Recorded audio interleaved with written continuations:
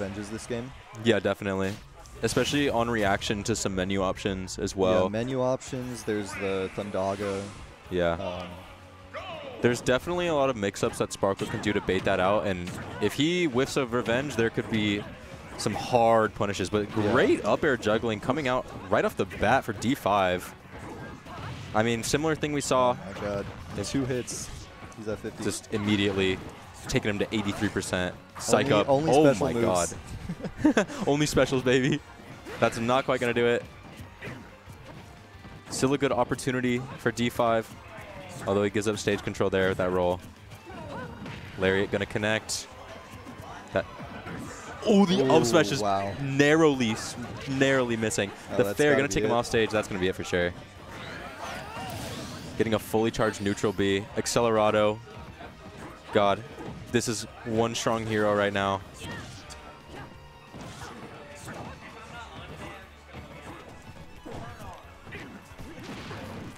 Another side B. Really just kind of stuffing out a lot of these Incineroar, like close range options. Staying out of range of that side B. Not really giving him time to use it. Off stage, no mana? No, he's got enough. He's got enough, yeah. Now he doesn't. Oh, now he does. Isn't that Tornado to try and catch that neutral get up? Interesting. See if you got that. Oh, wow, the back air connecting through the up B. That was impressive. I haven't seen that before. I haven't. I've seen the spike, but not the back air. Yeah, Gundam goes for that ledge slip tornado into the down air. Trying to end it himself. Really throwing out haymakers. Yeah. I mean, if I was him, I'd want to get back into this game too, but slow and steady wins the race. As you can see, the spike bringing this game back to 1 stock apiece. Still a bit of a percent lead for Sparkle, but this is Incineroar. We see 1 Revenge on some big hit. He's using the menu to feint really well. Yeah, he is. Just throwing out these spacing options, not letting Incineroar get close, using the menu. Oh my gosh, the whack. That fair with was that a psych up fair? Yeah, that'll take it. That'll take it. I would almost say a commanding game from Sparkle, but D5 was able to bring it back with that edge guard a little bit. Still, you never know. Yeah. Going to Smashville.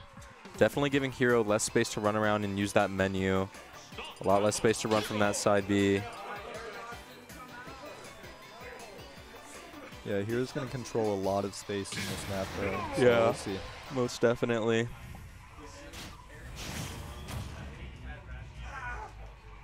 Wait, am I TO right now?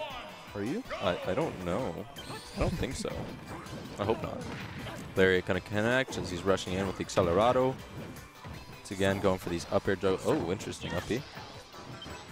The Kaboom, just a light 44. Yeah. Sizzle brings him to 76. And that back air, wow, is that a confirm? Yeah. Must be. He's just trapped in the thunder and then... Or in the NATO, yeah. Yeah. Oh, neutral B almost connecting. That would have nearly been the stock. And just heals right back up. Like, normally it's Incineroar that is like the scariest character to play against, but Hero is the one just throwing out kill moves. This Hero's looking pretty scary right now to me.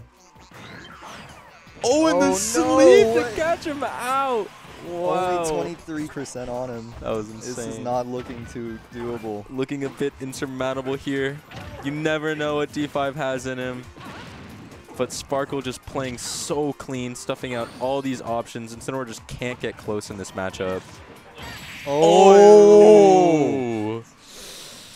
A light 3 stock from Sparkle there, finishing it off with the spike. That's tough, my man. That's tough. D5, yeah.